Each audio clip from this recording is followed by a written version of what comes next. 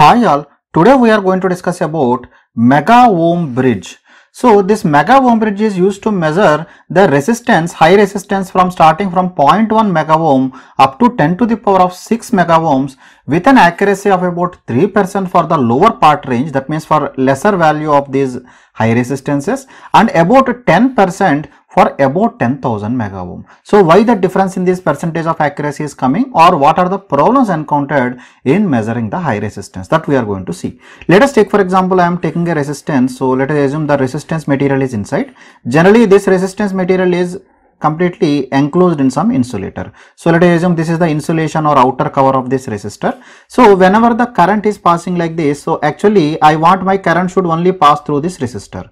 But in practice what happens, so some leakage current, because of absorption of the moisture and other parameters, so some leakage current will pass through this body also. That means throughout the entire body, that means outer body or through the surface of the insulation, some leakage current also will passes. So this current, I can tell it as this is my leakage current and this is my resistance. Generally the resistance offered for this leakage current will be in the order of mega ohms. Generally the resistance that is offered, the value of this leakage resistance will be in mega ohms only. So if you are measuring the small resistance, let us take for example 100 ohm, 1 kilo ohm, 2 kilo ohm. So this will be, so this I can write as equivalent to, so this is my actual value of the resistance. So along with this actual value of resistance, there is one more resistance that is called as leakage resistance. So if the value of the leakage resistance is far greater than R, then we can tell that equivalent resistance is approximately equal to R only, because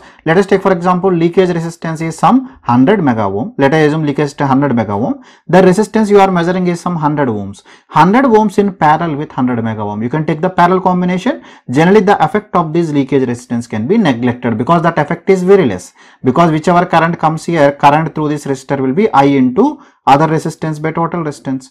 Because more current will pass through this R only, very less leakage currents pass through this RL. Agree with me? But if you are going for measurement of high resistance, particularly in the range of mega ohms, then in that case we cannot neglect the value of RL. So if the value of R is in mega ohms, then RL cannot be neglected.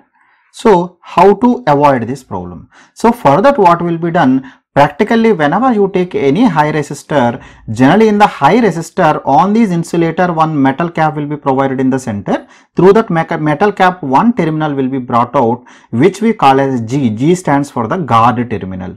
So G stands for the guard terminal. So now this is my actual resistance, and along with that representing the leakage current, because leakage current will pass through like this and it will pass like this and reach B. So we can tell that between A and G, that resistance I am representing by RAG, and between B and G, that leakage resistance I am representing by RBG, and this R is my actual resistance.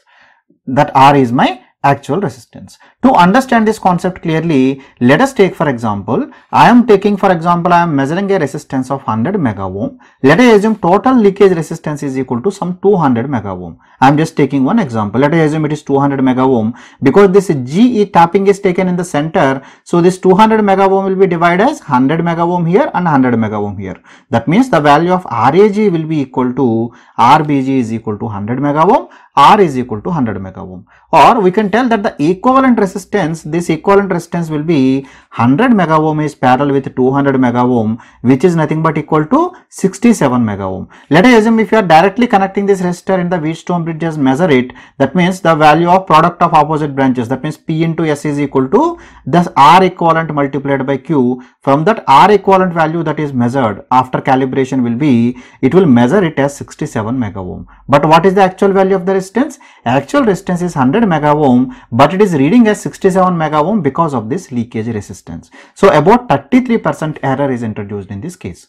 So how to overcome this problem? So to overcome this problem, what we can do, whatever is that G terminal is there, that D terminal I will connect here. That means that G terminal I will connect above the galvanometer terminal. So if you are taking the terminals, let us take for example A, B, C and D, this G terminal will be connected at point B. So whenever this G terminal is connected at point B, you can see here now this 100 mega ohms, that means that RAG is connected across P. You can see this RAG is coming in parallel with P because I have represented here.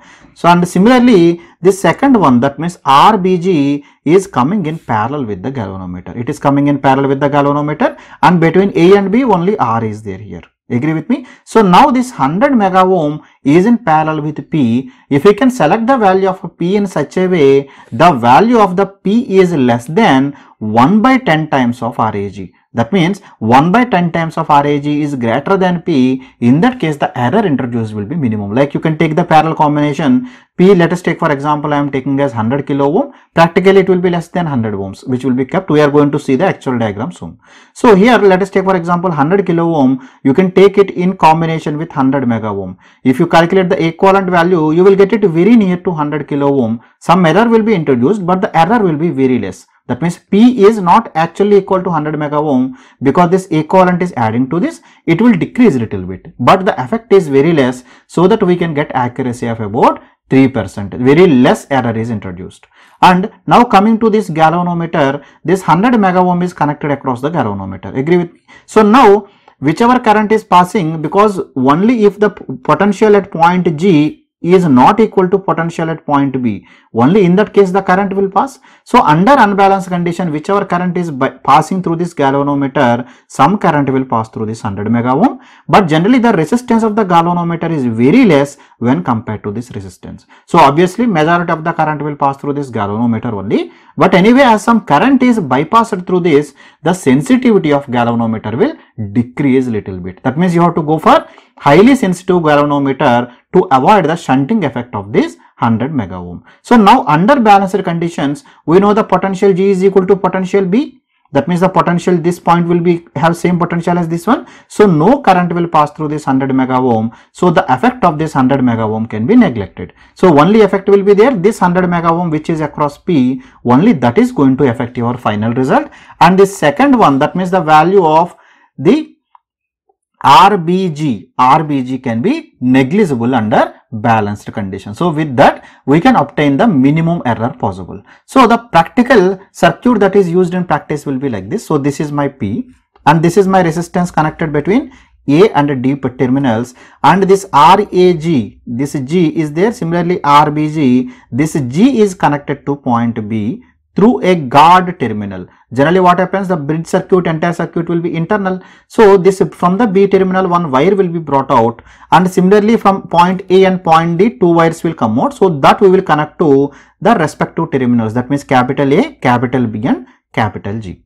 Once that is done, here you can see practically the value of P that is taken will be around 100 ohms, and the Q is a variable resistor, and this resistor S will have a decayed box which is having the multiple tappings. So if you take the equation under balanced condition, because I already told you that effect of RAG and RBG can be neglected, so that's why under balanced condition we can tell that R is equal to P by Q times of S. This you already know in the Wheatstone bridge. So we can tell that the unknown resistance is equal to P is the constant value. So P we are not varying. So remove this one. It is the ratio of S divided by Q. So this S, depending on what value you are selecting, it will give the appropriate multiplication factor, or it will act as a multiplier. We will select the value like that 0.1, 1, 10, 100 and 1000. This much multiplication factor will be there for calculating the value of R. Generally the value is varied from 100 mega ohm to 10 mega ohm to 100 mega ohm in 5 steps. So in multiplication of 10, that's why it is called as a decayed resistor.